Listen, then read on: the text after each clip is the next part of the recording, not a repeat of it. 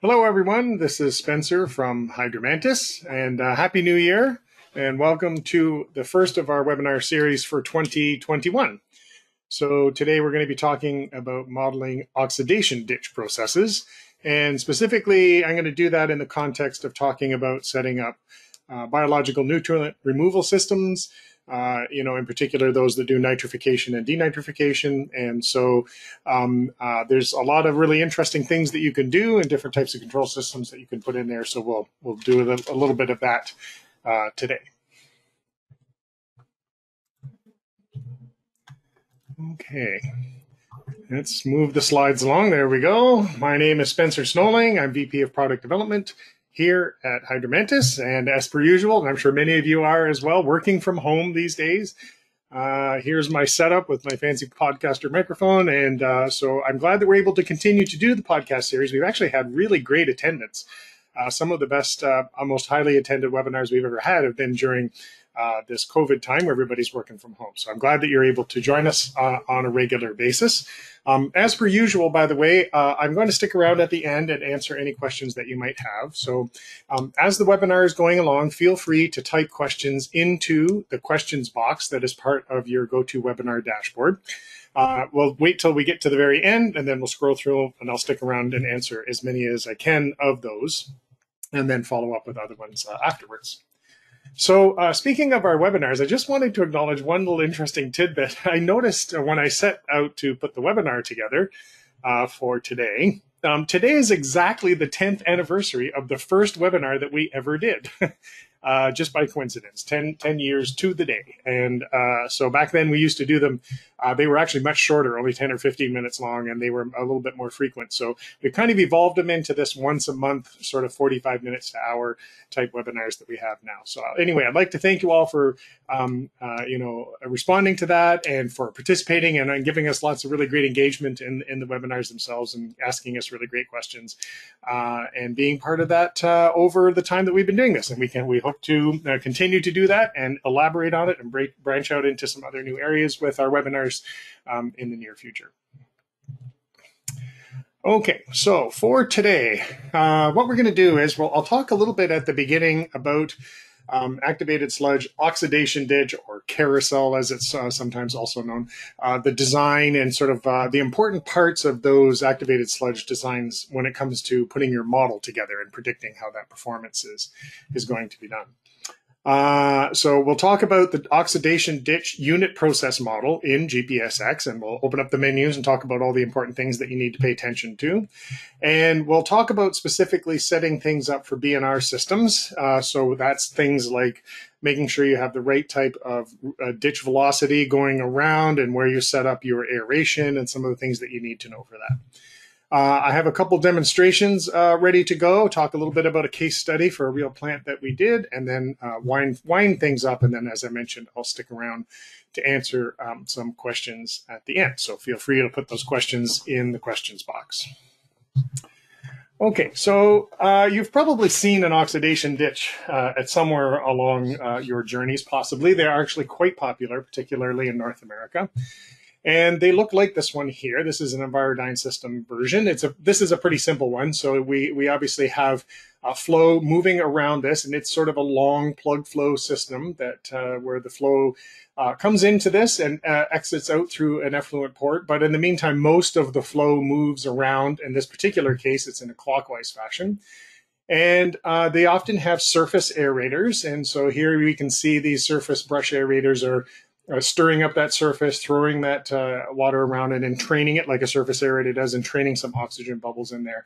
You can see it's quite a lot of turbulence, for example, on this side here as it goes around. And of course, as that oxygen is consumed and so on, the dissolved oxygen kind of comes down as it's being consumed by the biomass, and it goes around, and then it meets another aerator, and then it's high again on that side, and it comes back around again. So they're actually pretty flexible in what you can do with them, and they're often configured to do a fairly advanced biological nutrient removal.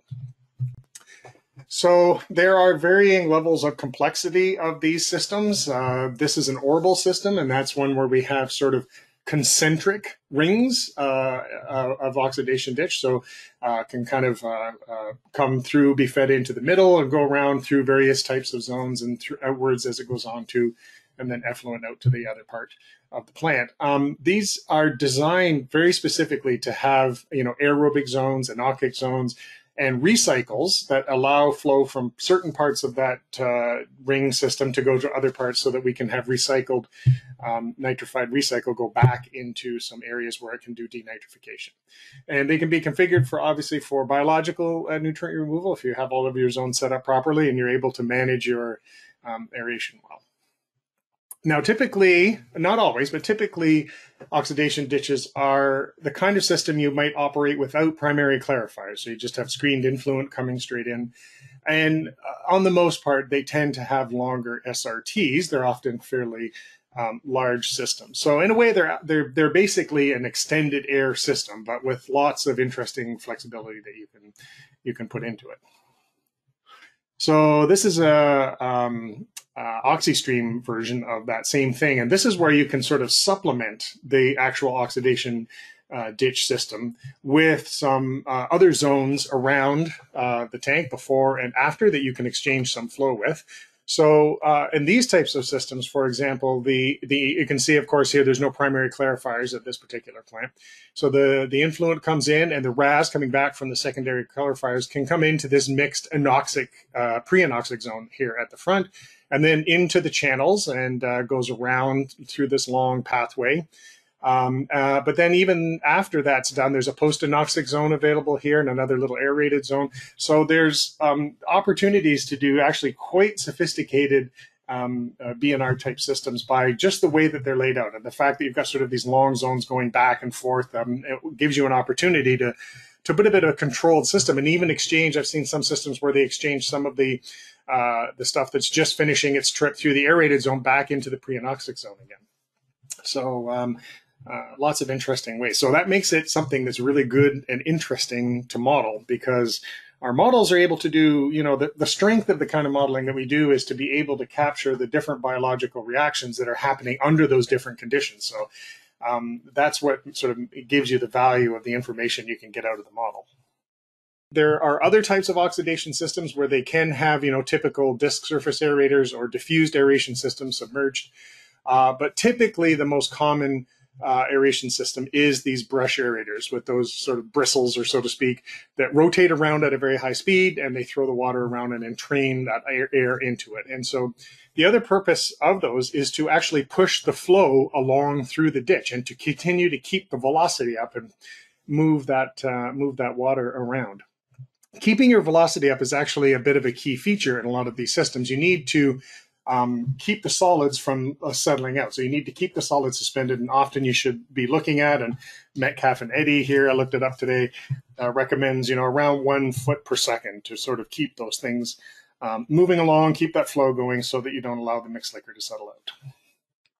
So as I mentioned, they're typically acting essentially as an extended aeration system, but with flexible zones for BNR. And of course, because you're aerating in one place and that oxygen kind of gets dragged along and then used up at the same time, it just by its own nature sort of develops its own combination of aerated zones and anoxic zones and so on. But upon that, many opportunities exist to build sophisticated aeration control systems to kind of optimize the relative size of those zones and the amount of air that's being supplied, for example, to really try and optimize that simultaneous nitrification and denitrification, and also, just in generally make it more robust and optimize the energy usage in your particular plant. Okay, so oxidation ditches are interesting and plentiful, so we want to understand how to model them. So we have an oxidation ditch object in GPSX. If you open the suspended growth processes panel and scroll all the way to the bottom, it's the one at the end, looks like this. And it has 3 connection points. So the influent is the flow that would be coming from the head of the plant or whatever, after screening or whatever you may have. The recycle is your RAS coming back in, and then the effluent coming out from the ditch itself comes out to the right-hand side, and then you can connect that on and move it down to the next unit in your system.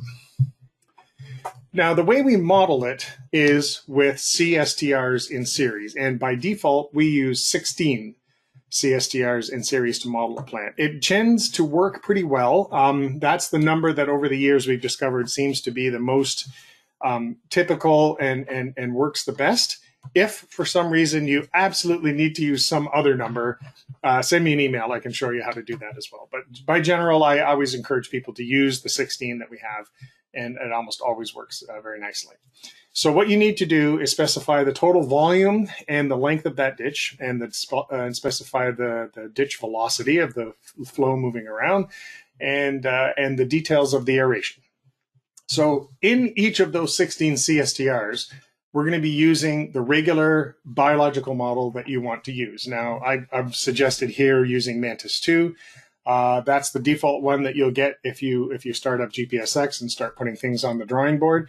But we do have the oxidation ditch object available in our other libraries as well. So you can do the greenhouse gas carbon footprint modeling in an oxidation ditch as well. We also have it available for our sulfur and selenium library, and also, I believe, in our industrial library as well. So it's available there. Whatever library you have chosen for the biological reactions, we will be doing the modeling with that particular set of equations.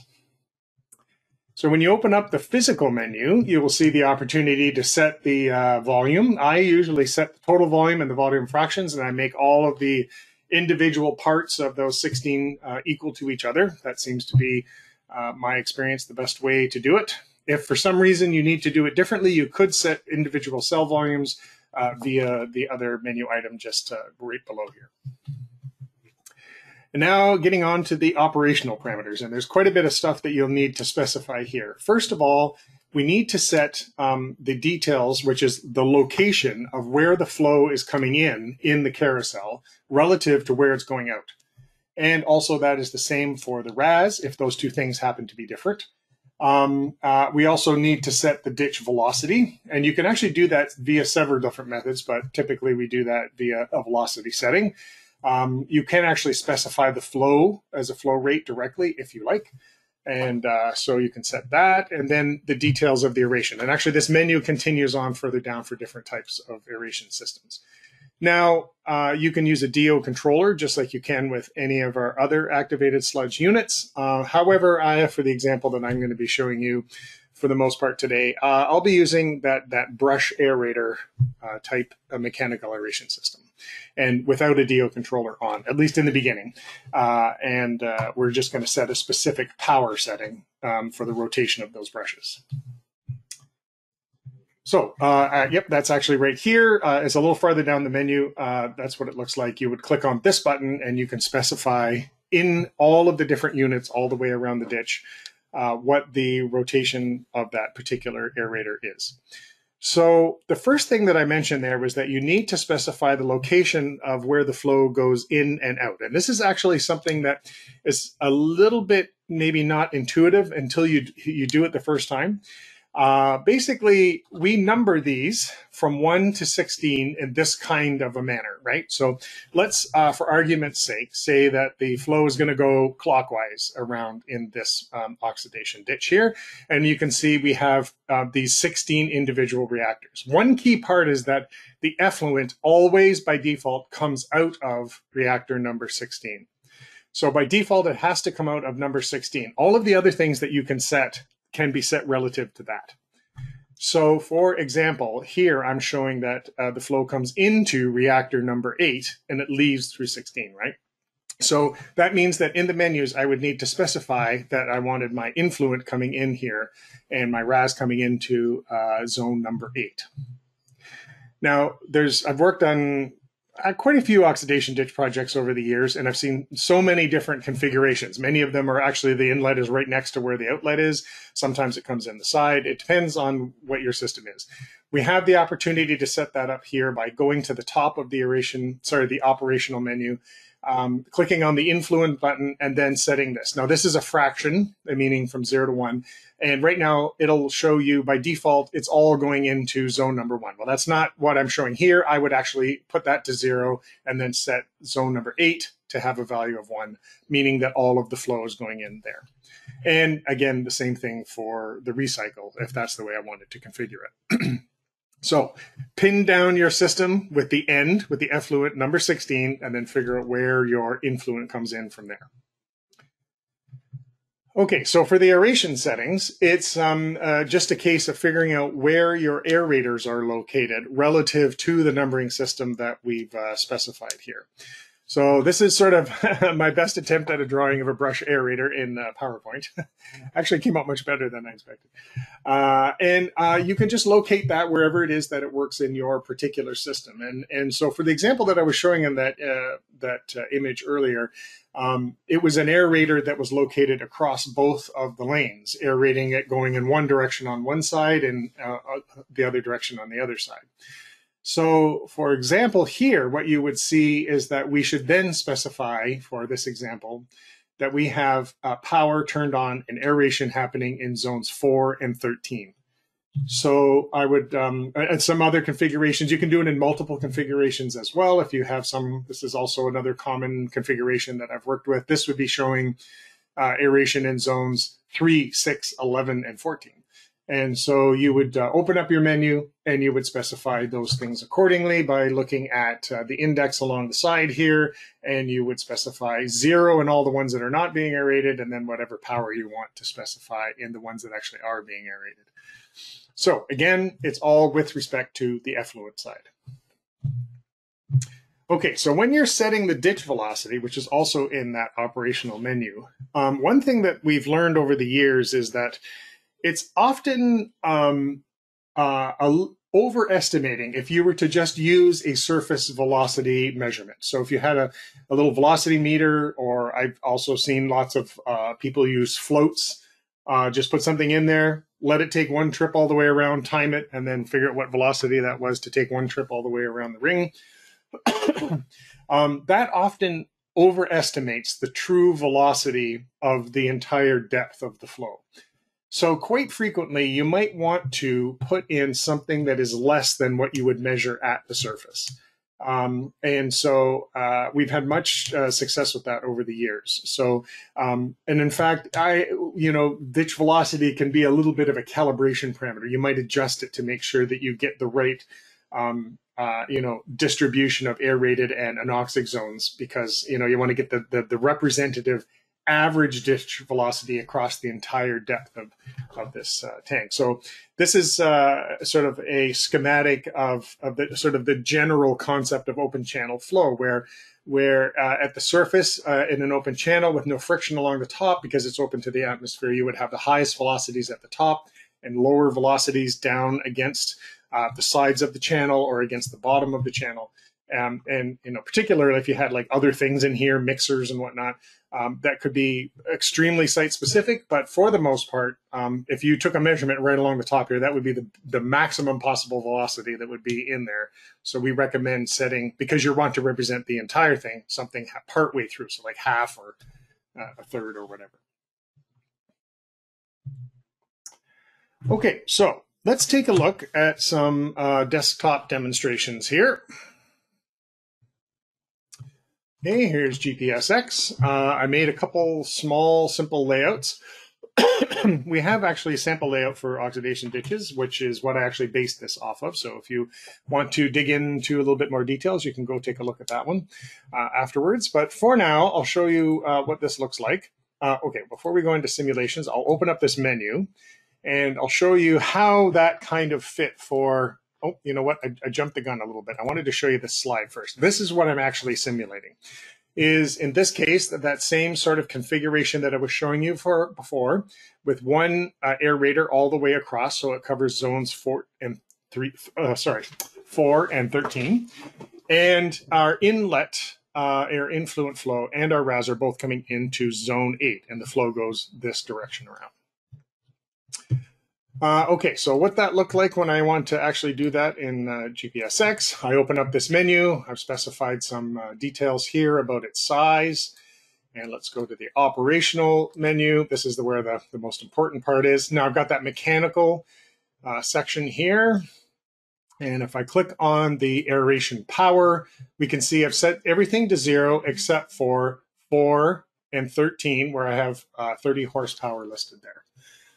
So that illustrates and tells GPSX where are your brushes located with respect to all the other parts of that system. I'll also show you here that we are locating in zone 8 the influent flow that's coming into that system. Okay, so that's at a minimum the number of things that you would want to be able to specify when that runs. Okay, so I'm going to run this. I'm going to run it for steady state followed by 10 days. Now, one thing that you'll notice right off the bat, and I have some slides coming on this, is that the oxidation ditch actually doesn't play nicely with our steady state solver. Actually, the reason behind it is that really big internal recycle. It's like a long plug flow tank with a recycle from the back to the front. So as I'll show you here when we go through the tips on how to set things up, sometimes you'll find that it has to take many kicks at the steady state solver to get through to the final answer. So sometimes we want to bump up some of the settings in the steady state solver in order to make that work. So don't be afraid that if you see that it struggles with convergence, that's actually quite typical for an oxidation ditch. And ultimately what we solve for in the end is still quite a fine answer. It's just that it works on a different scale. Okay, so what I'm going to show you then is, when I'm just halted this briefly so we can take a look at these ditch profiles. Now, this is where I find the really interesting part is to look through. So if you remember, I'm just going to throw that slide up just one more time real quick. The aeration is happening in zones 4 and 13, and the inlet, the influent flow is coming into 8. Okay, so the way the oxidation ditch has been solved is it's showing that it has, different concentrations through all of the different zones based on the BNR activity. Here's dissolved oxygen. So here's 4. So, and it's aerating enough in that particular system to get over 1 milligram per liter of DO in zone 4. And then very quickly it drops off. So we're really only aerating in 4 and 13. And you can see the DO drops off all the way down to 0.2 before it hits the next zone. So basically, as it went down and around the end of the oxidation ditch, and it came back down the other side, and then it hits that next aerator, bumps back up again, and it comes down. And of course, this wraps around over here and comes back down again, and so on. But all the flow that's leaving is actually leaving from this concentration, from this last zone 16 reactor. So it gives you quite a lot of information to look at how this profile is showing you. How fast is this drop off? How fast is this drop off with respect to when it leaves the tank? What if the effluent was taken from a different place? What if we located the aeration in a different place? There's lots of really fascinating stuff that you can put in here. Okay, so let's take a look at the ammonia here, since this is actually an ammonia of 0.2 something, so it's fully nitrifying. But you'll notice here that it's actually the highest in zone 8. That is because that's where the influent is coming in. So we can see that makes sense to us, and it gets fully nitrified as it's going all the way around the system with all of this oxygen up here. And then it hits the influent again, and then, of course, it's mixing and diluting with the flow that's coming in from the influent. Okay, so I also threw up nitrite and nitrate on this system as well. And it's interesting to see what happens. So I'm going to continue on. If I start making changes to this system, like what if I was to really knock back the aeration to just 5 horsepower? Immediately we can see, well, now we're not in the nitrifying anymore, right? We kind of barely just a little dribble of residual DO there. So, okay, let's put it back up to say 15, and it comes back a little bit. And in fact, you can probably find a nice little spot around 10 there or so, where this almost gets all the way back down to 0 before it hits the next aerator. And actually, our residual nitrate is really, really low here because, of course, we're doing a lot of simultaneous nitrification and denitrification. Our model actually captures that behavior really well because now we've got this fairly significant zone here where it's less than 1. It's like 0.5 or less here. So there's lots of room. Especially right around where the influent is coming in here, bringing in all that nice carbon available for denitrification. So this is a real good spot here to do some denitrification. And you can see here. Now, if I was to really go the other way, let's put this at like 60. and continue this again. You know, eventually you'll see, yeah, well, I got lots of aeration. Now I don't have those anoxic zones. My nitrate came way back up again. So it was actually a little bit more efficient before when we were kind of starving it off a little bit. So so those are really interesting aspects of that. I'm going to reset this all back again, and I want to do one more thing. Talk a little bit about the ditch velocity. So, you know, if I was to really ramp that up again, let's go much faster. You can see that, of course, it's now acting much more like a completely mixed system. And so we don't have those nice anoxic zones there because we're dragging all that oxygen all the way down, and it's not even have time to get used up before we get to the next aeration system. So that can also be something that you know, could be a consideration for your system as well. Okay, so those are lots of really interesting things that you can do with your oxidation ditch model just by looking at the profiles of the oxygen, your substrate, your nutrients, you know, nitrogen forms and phosphorus forms, especially if the whole point of your system is to really optimize that BNR. Here's the nice visual way to make that happen.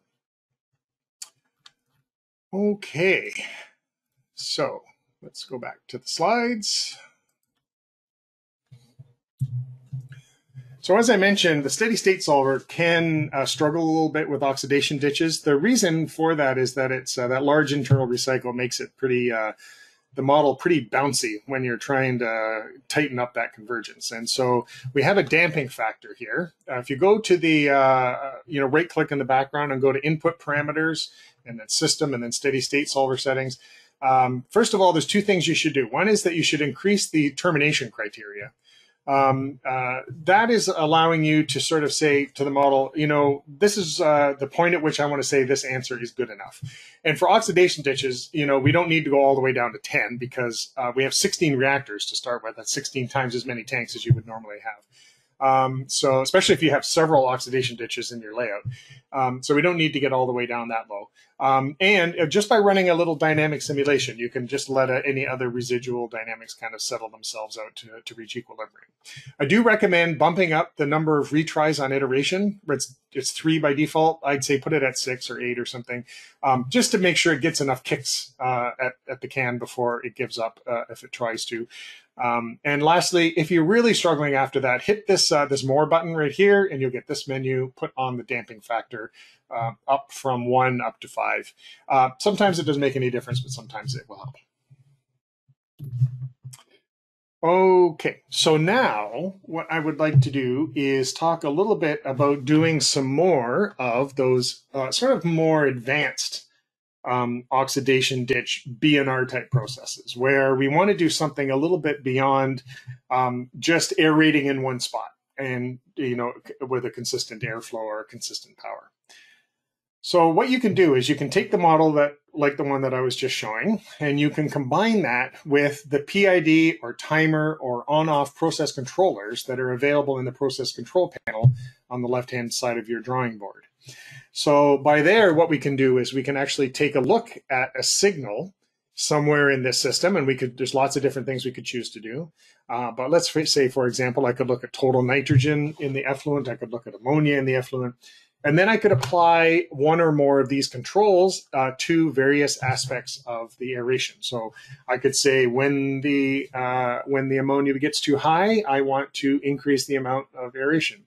Or when it gets too low, that means I'm probably wasting a lot of aeration, so let's back it off. And so that can be either done through changing your power or bringing other things online and offline. And the case study that I'll show you at the end of the webinar today does that. Right, okay, so let's take a look at, for example, what it would look like if we did an on-off ammonia controller. And I don't, we use the term on-off in GPSX, but really it's high-low. Basically, it is when we hit an upper bound, I want to use one parameter on my input, and when we hit the lower bound, I want you to switch to the lower parameter. All it really does is basically just keeps things within one particular upper and lower bound. So you have to set a number of things in that menu, and so this is a screenshot of the one that I'm going to be showing you here. basically what we're saying is in this, I want to control effluent ammonia. That's just the cryptic variable name for effluent ammonia. And I want to keep it between a high of 0.5 milligrams per liter and a low of 0.25. And I'm going to do that by adjusting the airflow. So in this particular case, I'm going to be using airflow rather than power for that particular example that I set up. And these are the airflow settings that I want to use. So when I hit the low limit, it's going to have a lower flow. When it hits the high limit, it's going to have a higher flow. When there's more ammonia coming out the effluent, it's time to turn on more air. That's the way to think about it. Now you could actually, excuse me, even link these things together and make yourself a multi-step cascade controller if you like.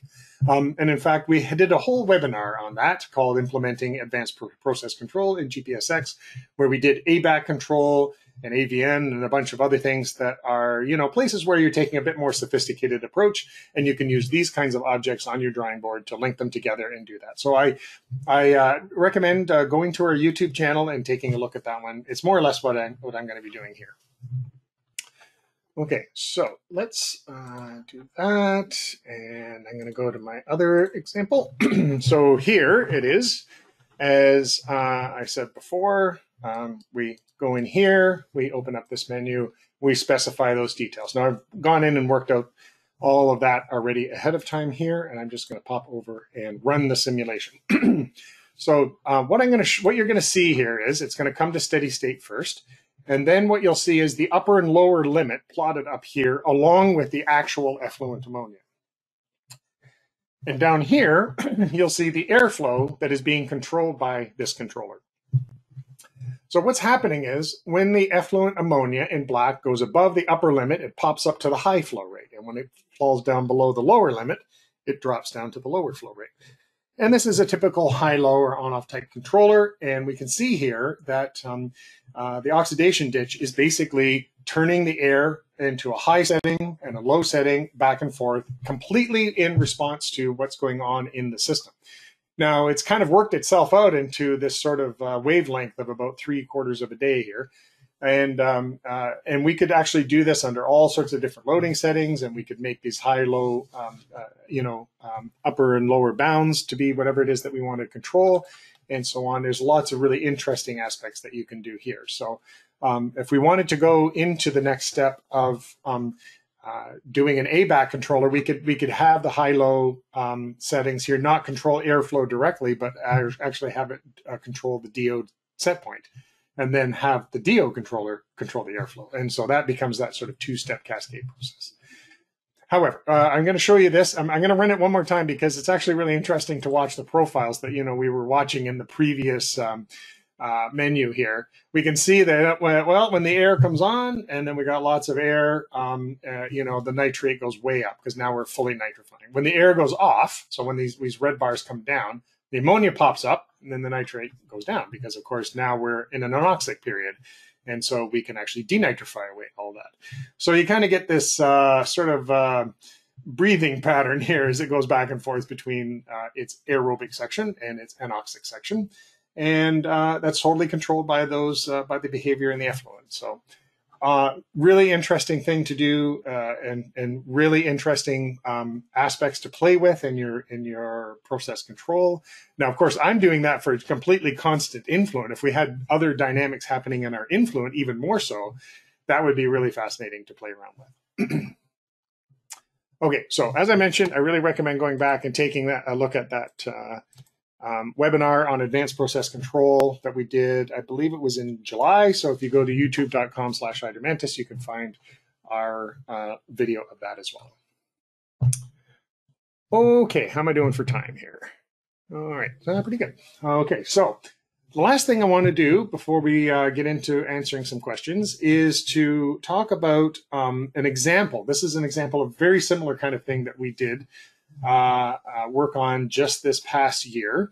So this is a plant in Green Valley, the Green Valley plant in Pima County, Arizona. and it has an oxidation ditch. And so we did some modeling for them. What you're actually looking at right now is a SimuWorks interface. SimuWorks is a interface that we can put on our GPSX models that allows the users to use it in a very simple and straightforward way. So, but it makes for a really nice diagram that I want to use to explain how we modeled the control system for this BNR oxidation ditch. So in this particular case, if you look at this diagram, you can see, first of all, the water flows around here in a clockwise kind of direction. There's those blue arrows kind of indicating that. And you can see that these here, R1, R2, and R3, and R4, represent the surface aeration systems, those 4 rotors as they are around the system.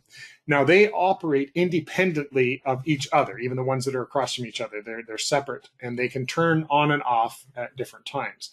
And so what the system does is it has these 4 rotors connected to a DO control system. And what the DO control does is it takes the average DO reading from 2 different sensors here in the middle of the system. So in tanks 5 and 12. Then what happens is you can take these rotors in and out of service independently. You can turn them on and off, separate from each other. And they have a very interesting setup here where if the DO that's in the tank, that average DO in those 2 tanks, is greater than the set point that they have set, that turns off the rotor that has already been running the longest. And if it's less than, then they turn on the rotor that has been running the least. And so if I just kind of like move through this aeration here, you can see rotors coming on and the DO set point, the DO is coming up, and then it passes the set point now. It's actually higher than the 0.4 set point. So it takes one rotor off and then puts another one on and so on. So it's a nice way to sort of see visually how that can be done. And when you put that into the GPSX model, you can see how it changes the profile and you can see what the effect is of that kind of an implementation. So via those methods that I was just showing you, we built this model for this particular system. So I did a little separate case study, and this was actually part of a webinar that I did last summer that was discussing denitrification. And I just wanted to run through and run a number of different scenarios with the model. And we came up with some interesting ways to look at it. So if we were to run with all 4 rotors on all the time, that's sort of our baseline case, and we were to run that particular plant, the average aerator on time, so if they're on all the time, 24 hours a day, we get an average DO of 1.6 milligrams per liter, and the effluent TN, total nitrogen, is 33. Now, of course, it's very high. It's 33 because we're not doing any denitrification. It's all aerated all the time. And we can see here that there's their cost of almost $150,000 per year. So if you do the same thing, but turn one rotor off, but leave the other 3 on all the time, then you'll find, of course, that we have 18 hours a day. Our DO is less because, of course, we're not aerating as much. The residual is 0.5, and our effluent TN drops by about half almost. So, that's now allowing sort of one long piece of that oxidation ditch pathway to be anoxic and have access to some carbon, so it's doing denitrification. And save some money, of course, we're aerating less. So then if we went into that DO control system that I was showing you where things are coming on and going off and so on, we then have these DO control of a total of, setting the DO set point at 0.6. The average DO sort of revolves in and around that 0.6 section. And we have an aerator on time of 16 hours and then saving a little bit more money. And our effluent TN dropped again now because we're now getting into the zone. When our DO is down here around 0.5 milligram per liter, we're getting to that point where we're doing really efficient simultaneous nitrification, denitrification. So we then have DO of 0.2. And so that goes a little bit too low. Right now we can see here that the effluent TN has come back up again. So that means that we're actually not nitrifying enough. Now we save a lot of money because we're not aerating there nearly as much. And actually what we did was we worked out that for this particular example, the DO control at 0.375 milligrams per liter is the one that gives us sort of the most optimal setting where we can still save a lot of money, but it gets us the lowest effluent total nitrogen. Okay, so that was an interesting little sort of experiment.